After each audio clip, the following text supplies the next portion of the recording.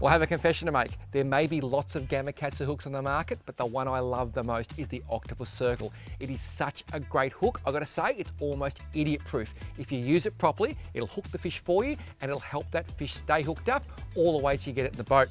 They are such a beautiful hook for so many different types of fishing, but I do love them deep water, big baits, waiting for that thump. Now, when you get the thump, it's important, do not strike with the circle hook. Sometimes we actually leave the rod in the holder and we don't touch it until the line is coming off the reel and we know that fish is hooked. So the theory is fish swallows the bait. As it slowly starts to load, the hook comes back out, grabs the hinge of the jaw, pops in beautifully, and once it's in there, it does very rarely fall out. Now, I want to show you how I rig my circle hooks. Firstly, there's a double snell there. You can see I've got the 8/0 on the bottom, then I've got the 6/0 snelled above. This is just perfect for fleshy fish, baits, squid, etc.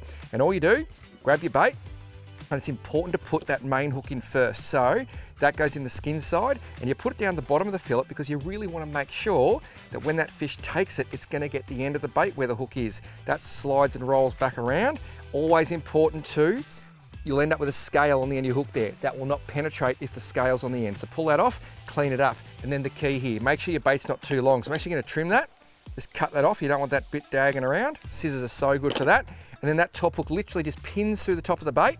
Push it through, and you want to make sure that bit of line between the top hook and the back hook there has always that little bit of slack in it. That way, the bait is being presented off that top hook. The bottom hook really is just a stinger. That's going to sit in the current beautifully. When a fish comes along, seriously, how is he going to miss these hooks? Now, I've heard people say, make sure you hide the hook in the bait.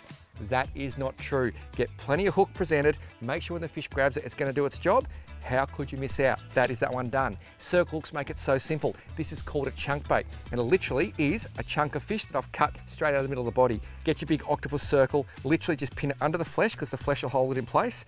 Pull it back out, make sure it's square, and that is just the perfect bait for so many fish. It's going to sit beautifully. The hook isn't too heavy, so it's not going to hold it down. And when something comes along, tell me, how is it physically not going to find that hook? So when you're heading offshore, trying different things, remember the Gamakatsu Octopus Circle. They seriously are so good. And remember, I reckon they're idiot proof because they work for me.